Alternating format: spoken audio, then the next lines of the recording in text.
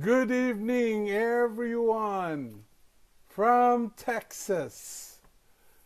We are deeply honored to be in the presence of a shepherd after the heart of Jesus, our chief shepherd. He was born in Honolulu, and his family has been in Hawaii for about 150 years. But when he was a year old, his parents moved to California, where he grew up in the Bay Area. He became a priest of the Diocese of Auckland in 1975 and served there for 30 years before being ordained a bishop and installed as Bishop of Honolulu by Pope Benedict XVI on July 21st, 2005 at the Neil Blaisdell Arena in Honolulu. By the way, for the information of everybody, the Diocese of Honolulu covers all the Hawaiian Islands. Hawaii Catholics welcome a man known to be a great priest, an experienced pastor, and a man of integrity. Bishop Silva has engaged Hawaii's Catholics in a journey to accomplish a mission to give witness to Jesus. Not just an Episcopal motto, witness to Jesus has become a roadmap by which the diocese operates and fuels the infrastructure. He chose his motto, he said, because he is, and I quote, convinced that our faith and our church will be renewed to the extent that all our programs, structures, and institutions can be more focused on the fact that Jesus Christ is not just a figure of past history, but is alive and active among us now. I want to be his witness and encourage others to witness to him as well. Unquote. We would like to inform you, to your excellency, that the mission and vision of our community, the missionary families of Christ, is very much aligned to your pastoral vision and mission plans in Honolulu. We will be so happy to serve you and your people. Brothers and sisters, it is my honor and privilege to introduce to you Bishop Larry Silva of the Honolulu Diocese. Thank you.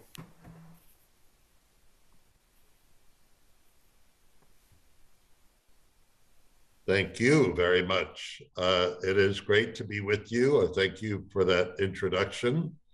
I presume you can all hear me? Yeah. Okay. Um, so, yes, so my diocese here includes all of the islands. So I happen to be on the island of Hawaii right now, doing various things. And very near where the volcano erupted several years ago. So it's good to be here with you, wherever you are. And yes, we are in Lent, and therefore the preparations for Easter are getting more earnest as we come to Holy Week. So I wanted to do a couple of reflections.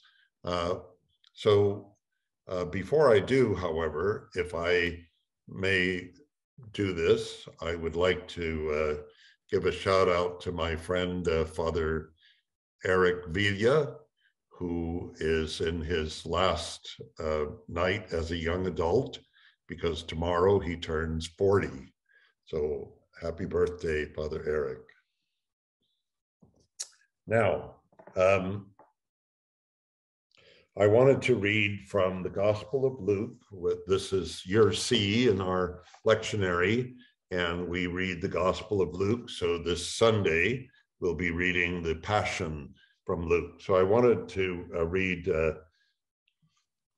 this section from Luke 23 and going into chapter 24.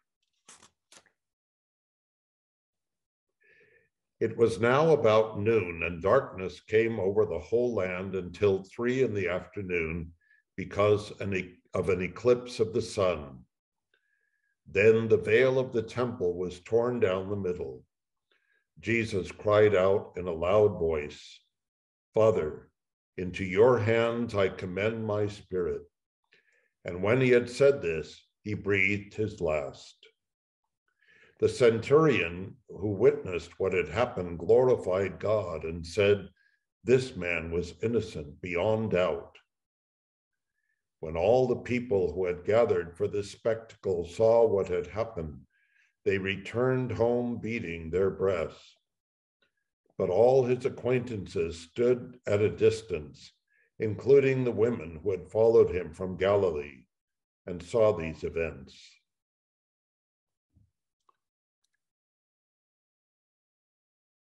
Then moving to chapter 24.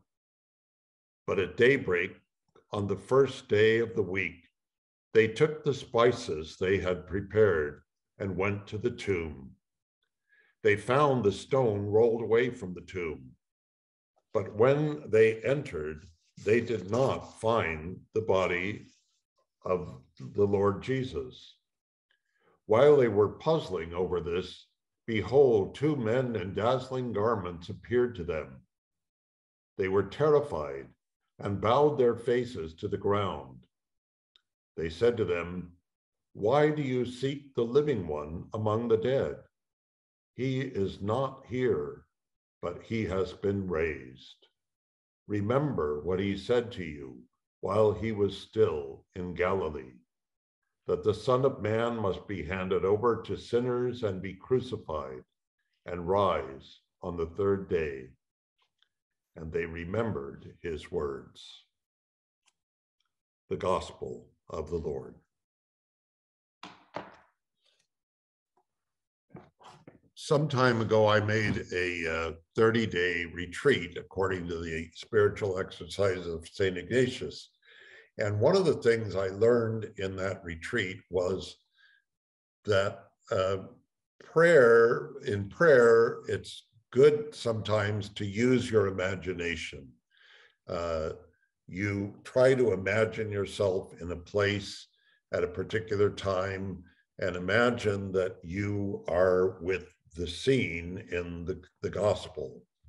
And so I'd like to do that a little bit today, to invite you to use your imaginations to imagine the first Holy Saturday, the time between the death of Jesus and his resurrection. So that was, from late Friday night until early Sunday morning. So what happened during that time?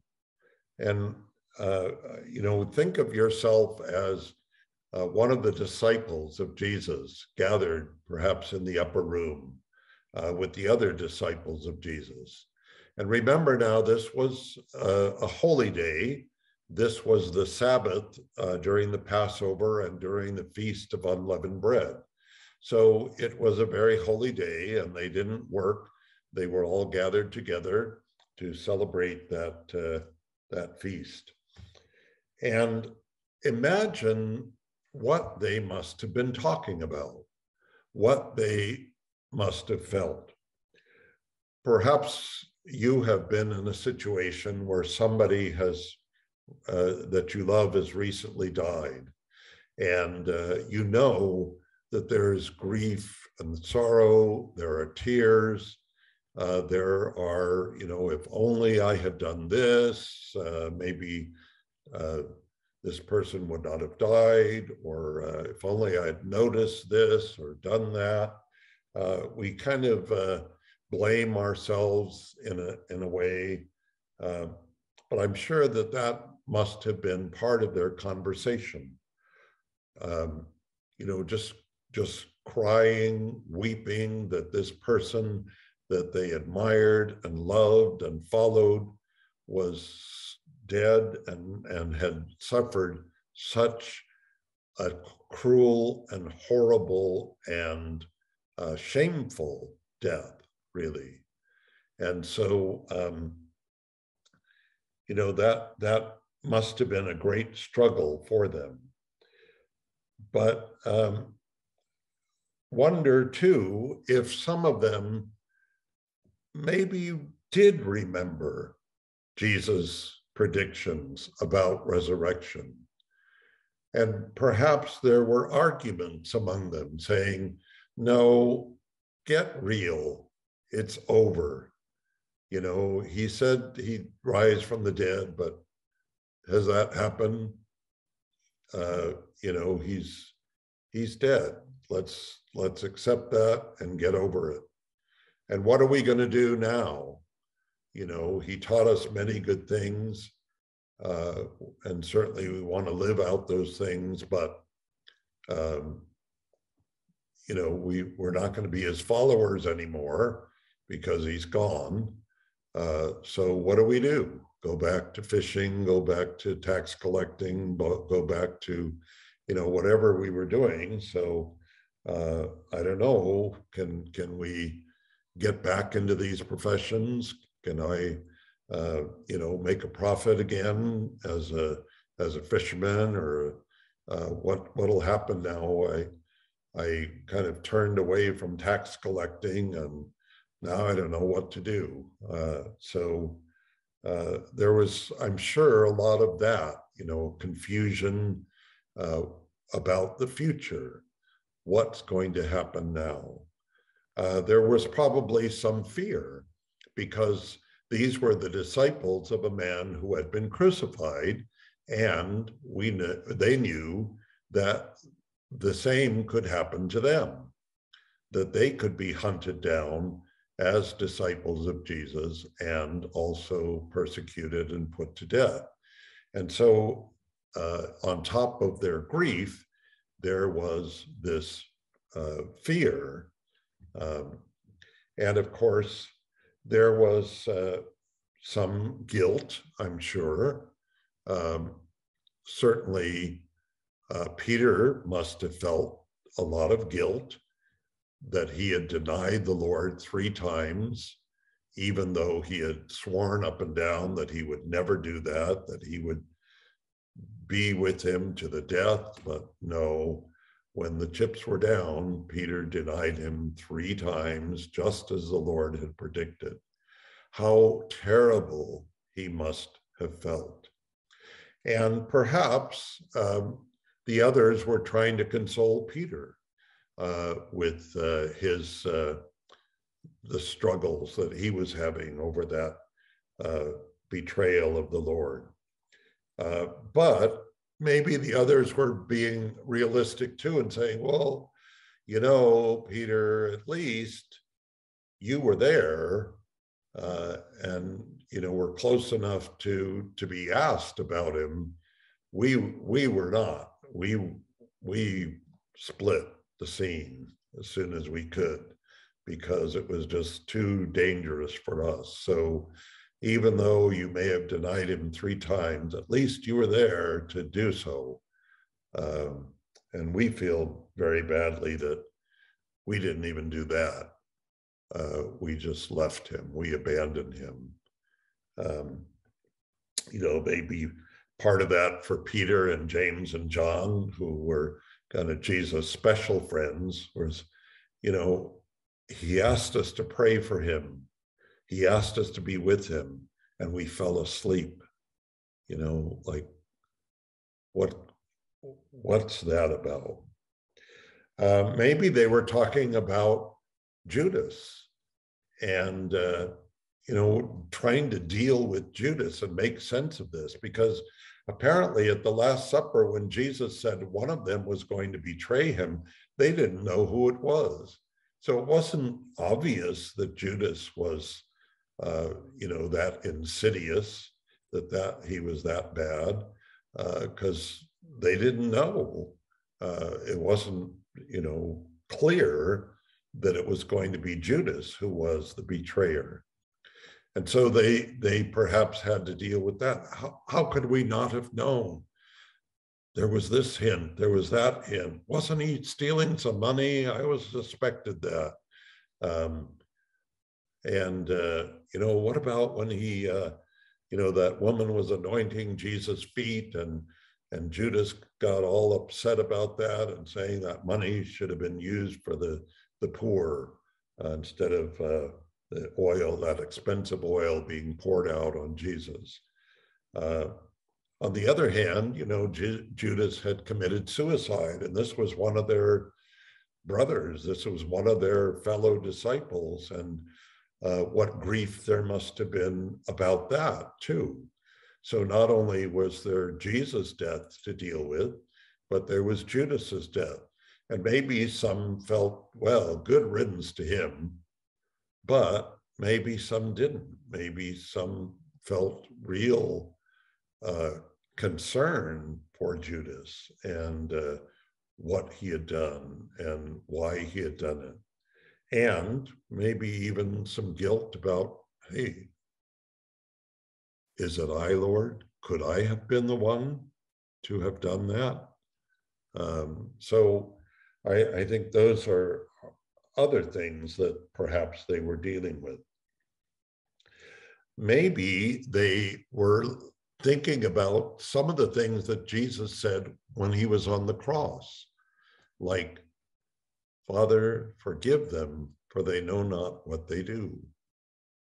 Or to the thief, this day you will be with me in paradise. Like, how could he be so incredibly forgiving when they were being so cruel to him? That just blows my mind. It just is so hard to grasp how he could do that. But that's what he said, you know. Or maybe they were scandalized by the words that he said, my God, why have you forsaken me? And thought, you know, why couldn't he have saved himself? He saved others. He raised Lazarus from the dead. He raised that young girl from the dead. He raised the widow of Nain from the dead. So why couldn't he have saved himself? What was that about? And, you know, did he give up on faith, saying, my God, why have you forsaken me? And then perhaps another pointed out, well, wait a minute. If you look at Psalm 22, those are the first words of Psalm 22. But the rest of the psalm is very hopeful. And in fact, if we look at that psalm, it talks about death and, you know, the servant of God giving his life, and the not a bone being broken, and they're casting lots for his clothes and so on. And yet it ends so hopefully. So maybe Jesus was just starting to recite that psalm, and then he just didn't have the energy to go on, but wanted us to look at that because it said something about what he was doing. Maybe there was a scandal about how Jesus could have let that happen to him. And so I think all of these things are things that we might imagine very fruitfully on about the first Holy Saturday. Scriptures don't say anything about it directly, but we can connect the dots. And I think it's important for us to connect the dots because don't we always feel that same way? Don't we have times when we feel, I've betrayed Jesus, I've let him down? Don't we have times when we wonder, Jesus, why aren't you taking charge of this?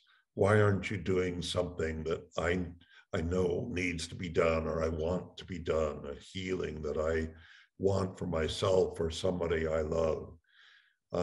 Sometimes we struggle with our faith, you know, that it's not always something we want to sing about, especially when we're challenged in that faith, when people persecute us, when they put us down, when they crucify us. Maybe we're afraid sometimes, just as those apostles were afraid. Maybe we struggle with forgiveness and wonder how Jesus could be so forgiving when, you know, this person has hurt me so much, and I don't know how I could ever forgive what has been done. And so I think it's this kind of imaginative prayer that is based on the scriptures. You know, we have to keep those, the word of God, as our basis. But not everything that God wants us to pray about is right there directly in the scriptures. And I think we can very fruitfully use our imaginations to wonder, what were they thinking during this time between the resurrection or the death of Jesus and the resurrection? What were they thinking about what he did at the Last Supper? And what connection did it have? This is my body, which is given for you. They must have struggled with that. What did he mean by that? What could he possibly have meant? And because it really didn't become clear until he rose from the dead, and in that breaking of the bread, then they recognized him. And so I think all of these things are struggles that we have, and it's okay for us to have those struggles, because when we do, we bring them to the Lord, and it is he who guides us and takes us to the empty tomb and to those angels who announce good news and who give us reason for hope. So I thank you for that, and I think we're going to have a little time for reflection in groups, I believe. Hello, everybody. Welcome back. I hope your discussions were fruitful, provided further insights on our first half of this evening. So before we jump in, back with Bishop Silva, we will be having a question and answer portion after with the bishop. So if you guys have any questions as we go through, just make a little note so you will have it ready for our question, just our open dialogue after the second part of tonight's recollection. So we'll welcome back, without further ado, Bishop Silva. Thank you very much. So the second reflection I have is takes us to after the resurrection, and maybe seeing things in a different way, using our imagination again to a certain extent, but noticing things in the scriptures that maybe we don't always notice. So, and I think what my overall theme about this is, I have noticed how playful Jesus is after the resurrection. You know, he seems to be like a trickster, or playing with people, teasing them. And so I just wanted to go through a few scenes where I think that happens. I've had the privilege of going to Jerusalem, to the Church of the Holy Sepulchre, which is, of course, is where Jesus was buried and from which he rose. But there is a painting in the church there near this tomb, but it's kind of in an obscure place. I'm willing to bet that most people don't even pay attention to it. But I think it's a fascinating picture, because you remember the scene where Jesus is meeting Mary Magdalene outside the tomb, and she is weeping, and he appears, and she thinks he's the gardener.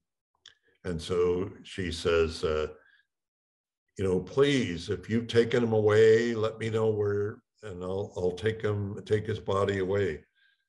And so in this picture in the Church of the Holy Sepulchre, Jesus is standing in front of her, but he's wearing this dirty tunic. He has a floppy hat on his head, and he has a hoe over his shoulder. And so she thinks he's the gardener because he looks like the gardener, you know. Now, I was pointing that out to somebody who was in our group, and she said, well, you know, he didn't have any clothes on, so maybe he just found the gardener's clothes and put them on.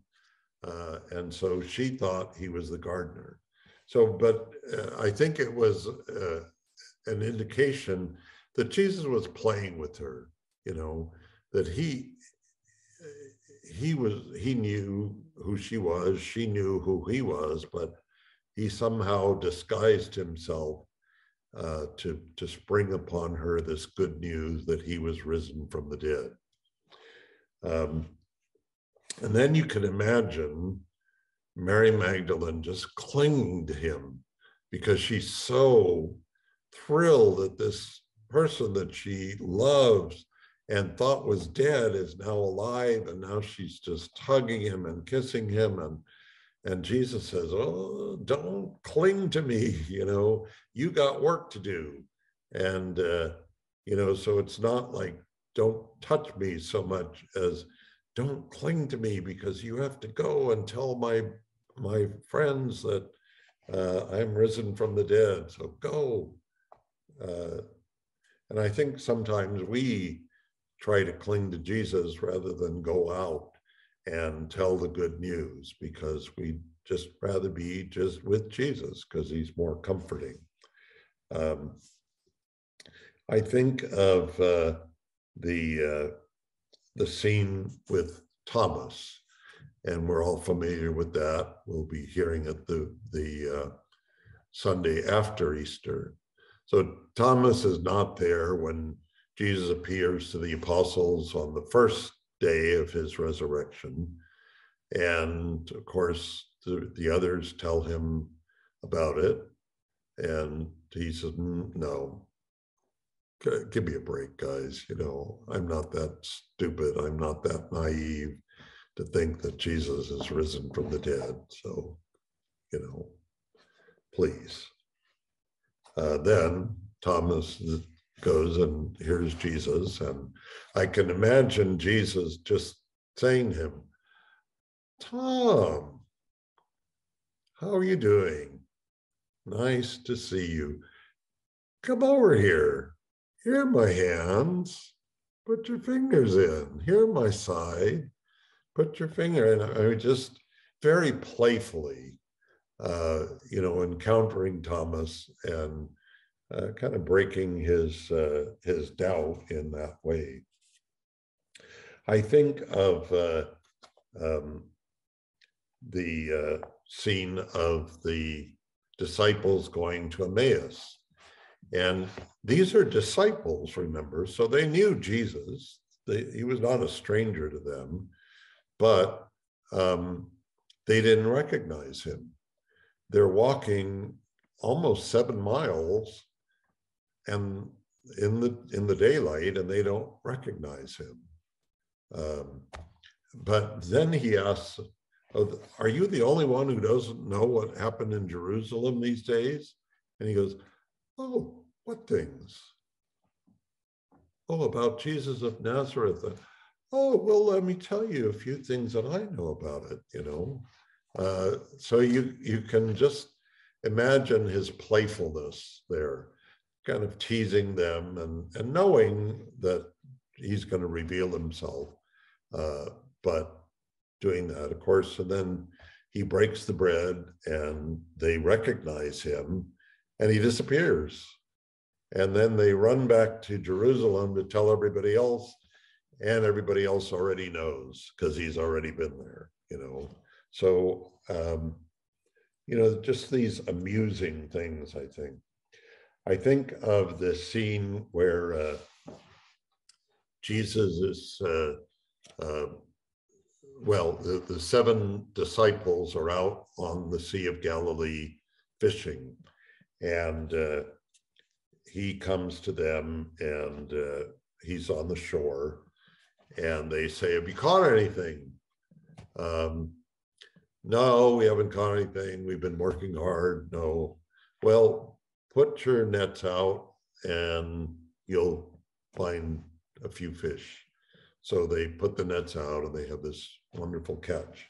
Now, this is from John chapter 21, verses 7 to 8. And, again, you have to use your imagination, but the scripture does say Peter was lightly clad, or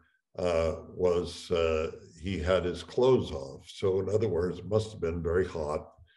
And so Peter was probably in the boat with his shirt off and, just enjoying the sun. Then it says, once the beloved disciple said, "It's the Lord," Peter puts all his clothes on and jumps in the water. So you can imagine, the funny scene there, because most people, when they go swimming, they take their clothes off. But Peter put his clothes on to go swimming. And here's what I imagine he was doing. When, he felt so bad about betraying the Lord or denying the Lord, that, he said, "Oh, I'm going to show him how faithful I am, how much I really believe in him, and I'm going to put on my clothes and I'm going to walk to him across the water." So he puts on all his clothes and gets in the water, and of course he sinks. And I can imagine Jesus just laughing his head off at this scene, Peter. And then it says, the other disciples came in the boat. Duh, they were a little smarter than Peter. They figured, yeah, boat, water, we can use the boat. We don't need to get in the water. But all these things that I think you can miss if you're not paying attention. So I think there's something about listening to Jesus, and especially watching him after the resurrection. I think before the resurrection, he can be a pretty serious guy. But after the resurrection, I find there are many places where he is just very playful and almost teasing to his disciples. And I think that there's a joy in that. There is something that, you know, when we get together, we can be playful with one another. Now, of course, you know, we can go overboard with that and hurt people, but, you know, sometimes good teasing and you know, having fun with one another is really what brings joy to our lives and helps us realize that God wants us to live joyfully.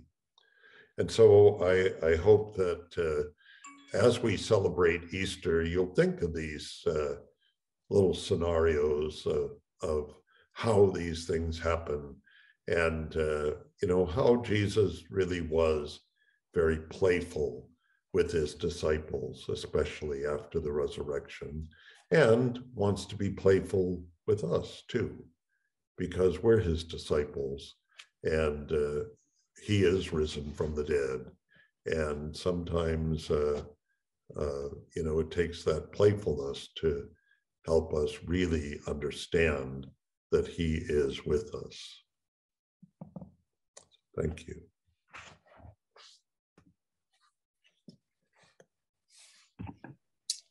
Amen. Thank you, Bishop, for sharing those kind words. Definitely a different take on his resurrection, because I think of like Jesus and all of his glory and being, you know, in awe of him. And then you spin it in a way where it's like, we have to understand this joy of being with one another and being very playful with the disciples. So thank you for that insight.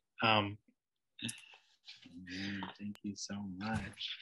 So, well, thank you once again, Bishop, for providing us these beautiful reflections for the Lenten season. I know that for myself personally, it was refreshing to hear a different take on how to really appreciate the resurrection of Christ and his playfulness in his encounters. So that is really awesome.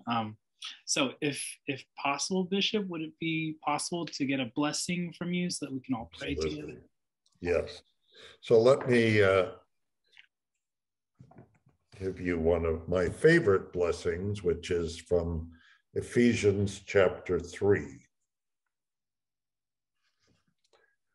For this reason, I kneel before the Father, from whom every family in heaven and on earth is named, that he may grant you, in accord with the riches of his glory, to be strengthened with power through his Spirit in the inner self, and that Christ may dwell in you, in your hearts through faith, that you, rooted and grounded in love, may have strength to comprehend with all the holy ones what is the breadth and length and height and depth, and to know the love of Christ that surpasses knowledge, so that you may be filled with all the fullness of God.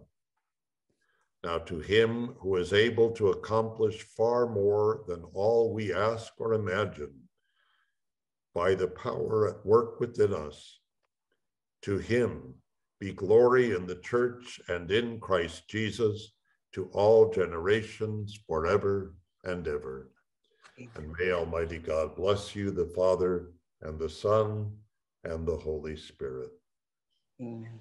Amen. And thank you very much for the invitation, and many blessings to you during Holy Week and Easter. Thank you so much, Bishop. Thank you, Bishop. Thank you very much, Bishop. Thank you, Father.